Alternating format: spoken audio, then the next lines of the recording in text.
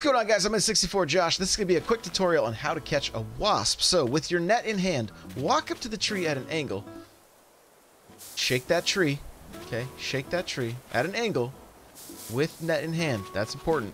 Leave your net in hand. Don't run. Just turn and swing. Boom!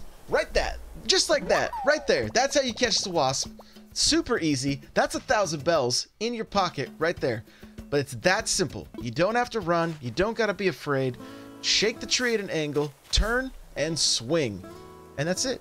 You'll capture the wasp. Take him to the museum, and then start taking him to the bank. All right? Thank you so much for watching. Hit that like button. Hit that subscribe button. Let me know in the comments how many wasps you've been able to catch after watching this. Okay? Bye now.